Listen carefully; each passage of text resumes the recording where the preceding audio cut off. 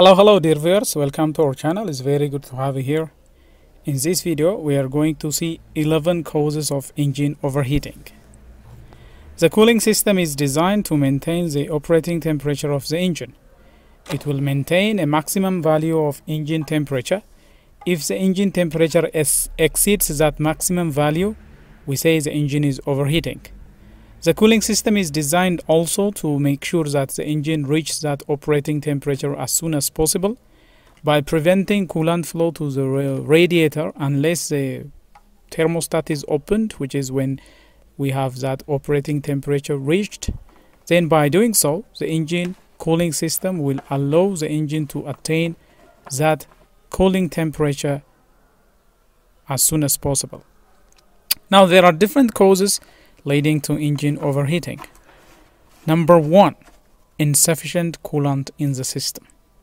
If the cooling system is not sufficiently filled up, that will cause engine overheating, as the heat that will be dissipated to the coolant will be restricted by the volume of water inside the cooling system. If there is insufficient coolant in the system, that will definitely lead to engine overheating. The second cause of engine overheating is faulty thermostat. If the thermostat is stuck closed, that will prevent coolant flow to the radiator. And if coolant is not flowing to the radiator, heat dissipation will be restricted because the radiator is acting like a heat exchanger. That is where the coolant gives up its heat. Now, if that circulation is restricted by a stuck closed thermostat, that will cause engine overheating. The third cause of engine overheat is when there is a problem on the radiator itself. If the radiator core is blocked, for example, or if there is restriction on the grill of the radiator, that will cause engine overheating. That will tamper the circulation of water. Coolant circulation will be restricted, so that will cause engine overheating. The number 4 cause of engine overheating on electrically driven fans. If the electric cooling fan or sensor are faulty, there is a temperature sensing switch that will turn on the electric fans once the engine cooling temperature is attained. If there is a problem with that switch, if there is a problem with that sensor, that will also lead to engine overheating. The 5th cause of engine overheating is related to the cooling fan. If the fan blades are broken, or if there are some cracks and deformation on the fan blade, that will also lead to engine overheating. It is the fan that pulls air through the radiator. If somehow that is not working properly, or if there are broken and missing fan blades, that will lead to engine overheating. Number 6, inaccurate temperature gauge or temperature sensor. Sometimes if there is a problem with the temperature sensor itself, it will report a misinformed value. Incorrect value will be displayed on the coolant temperature gauge. So inaccurate temperature gauge or temperature sensor can also be a reason indicating that the engine is overheating. Number 7, if there is an airlock in the cooling system. The cooling system has to be pressurized with a full coolant, liquid coolant. If somehow there is an airlock in the cooling system, air will not dissipate heat well when compared to water. Water is a very nice heat dissipating device media, but when it comes to airlock in the cooling system can also lead to engine overheating.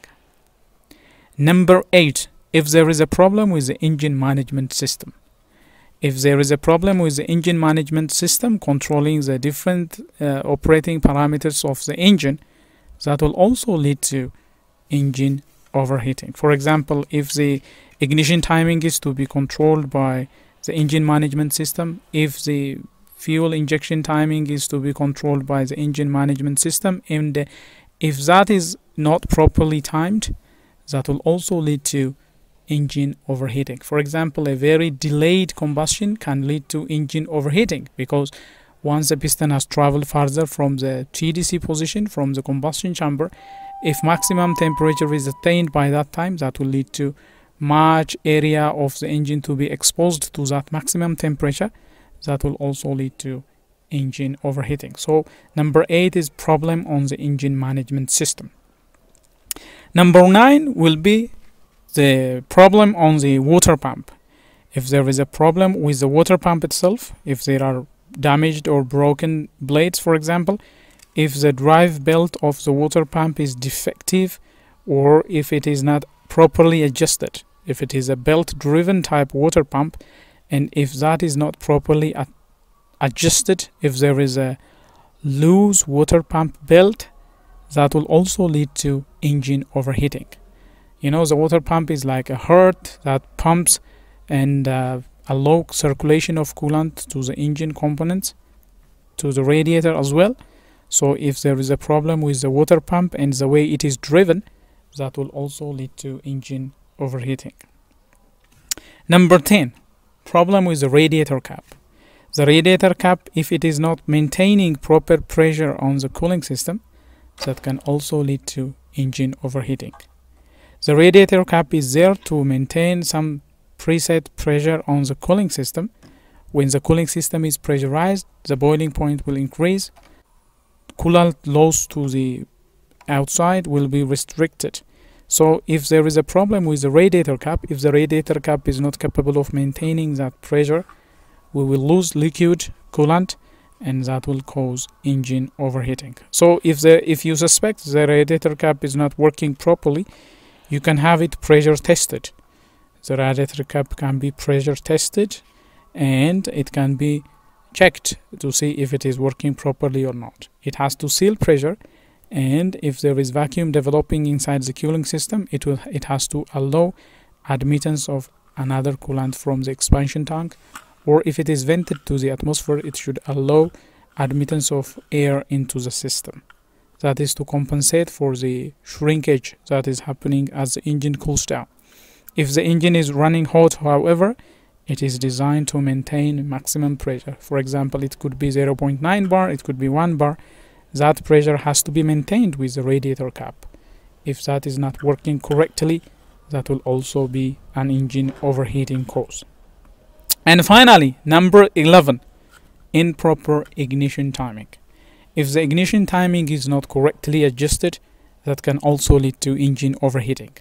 If, for example, the ignition timing is retarded, for example, that can also cause engine overheating. If the engine timing is retarded, the maximum combustion temperature will be reaching many areas, wide areas. For example, if the piston has traveled a little down from the TDC, that maximum combustion temperature will be on the piston, on the cylinder head, and on some parts of the engine block. That will cause much volume of the engine to be exposed to that maximum temperature, and that will lead to engine overheating. So these are 11 causes leading to engine overheating. If you are feeling your engine is overheating, if you suspect that there is a problem with the engine cooling system related to overheating, so this could be either of this problem. 11 of these can cause engine overheating. So that's all we have for you in this presentation. If you like this video, smash the like button. If you are new to this channel, don't forget to subscribe and turn on notification so that you will be notified. You will be the first to know whenever we come up with another video. Till then, stay safe.